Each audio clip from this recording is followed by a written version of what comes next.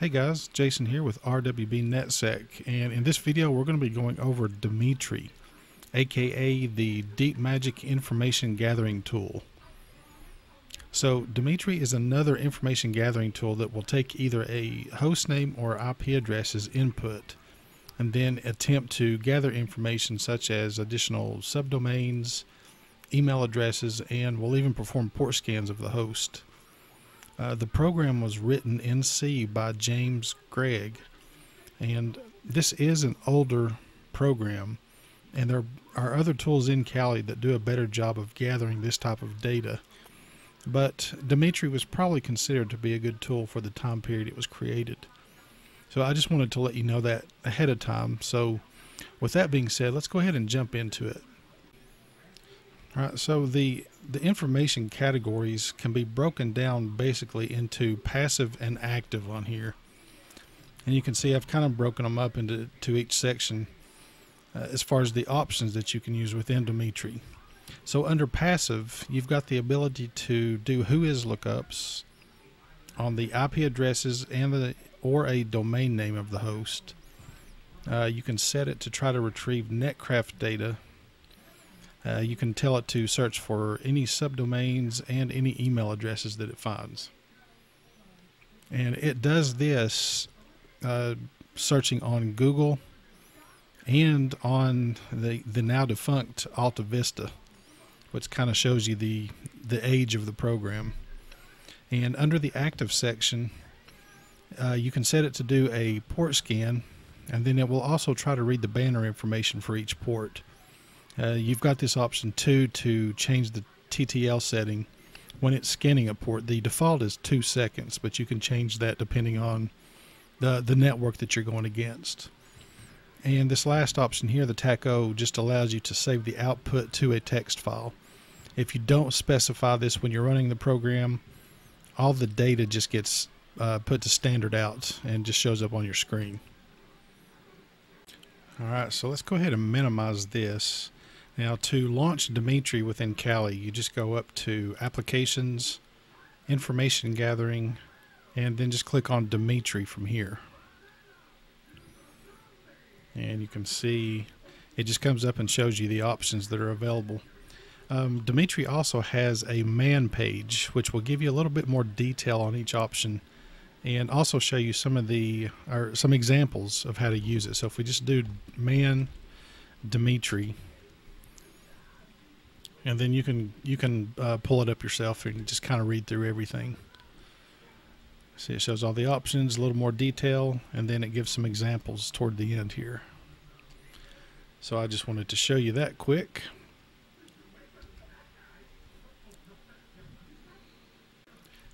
Now, you can run Dmitry without specifying any options at the command line other than just putting whatever your target host name is or IP address. If you do run it this way, it's going to, by default, it will run with most of the options set as default.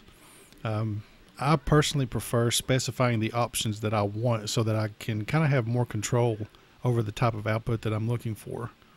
Another thing is you may not want to do passive and active recon together, especially in this sense if you're practicing on sites out on the internet. You may not be wanting to do recon against those sites if you do not have permission to scan that target. I know in some areas port scanning is considered to be illegal, so just make sure that you check your local laws first before running any port scans against a target. Now let's go ahead and start using the program. We're going to start using the passive recon options. So I'm just going to run it with multiple options at the same time. Then we're going to send those results to a text file. And if you'll notice, I've got a folder created on the desktop that file is going to be saved to. I've also got that directory up here. So the syntax for running the command is just going to be Dmitry, and we're going to do a tac WNSEO, and then I'm going to do that against containerstore.com. So we're telling it to perform a whois lookup on that domain to try to retrieve netcraft information, look for any subdomains and email addresses that it can find. And then the output file is just going to be called containerstore.com.txt. So we'll hit enter here.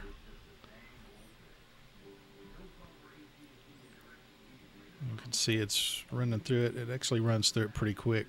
So if we scroll back up, we can see that it resolved the host to the IP address. It did a whois lookup on it. And then it searched Google for subdomains, and it found a couple here. And it searched Alta Vista. Of course, it didn't find anything there for obvious reasons.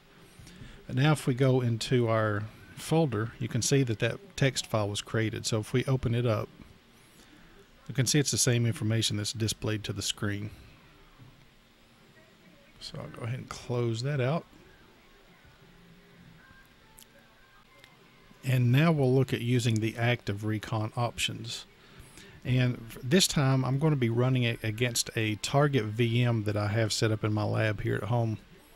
So we're going to be doing a port scan and then trying to get any banner information that's available from that target.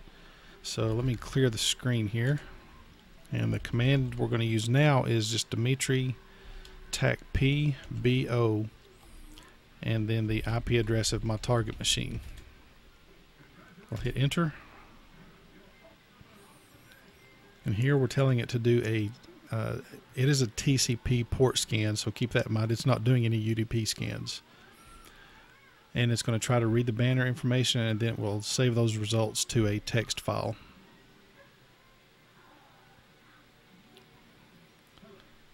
And I guess one word of caution for this, while it's doing its port scans, it's actually pretty slow, even on a local network. Alright, it's found a couple so far.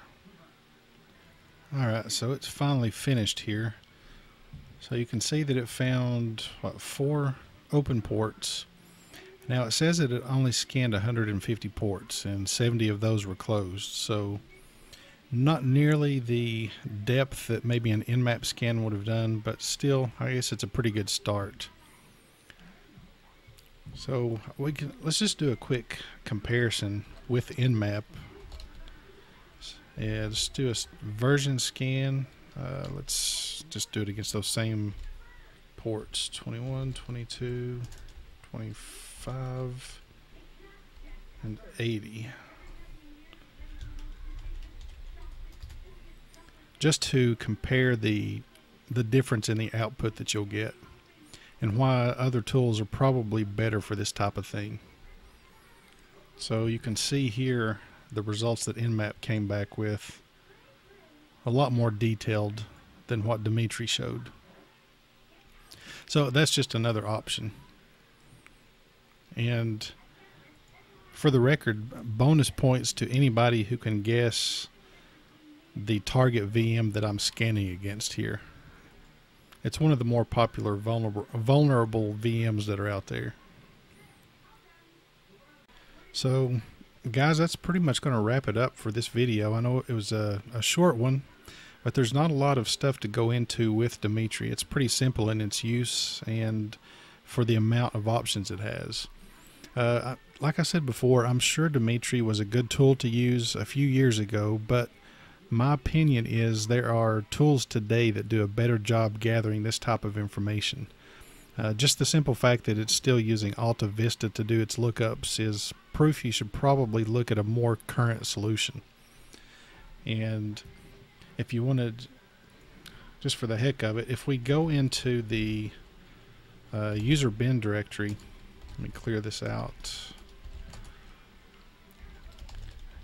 and run strings on the Dmitry binary, and you can see what I'm talking about here. You see the GET request that it's using to uk.altavista.com for the subdomain and the email lookup. So it is a bit dated. Like I said, there are better tools to use, but this was just another one included in Kali, and I wanted to run through it and show you how it worked. So I hope you guys enjoyed the video. If it's your first time here, I would love if you subscribe to the channel and share it out with all of your friends.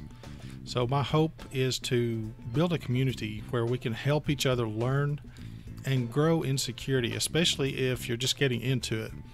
If you have any questions or comments, please leave them below. And again, thanks for watching. Hope you all have an awesome day. See you guys.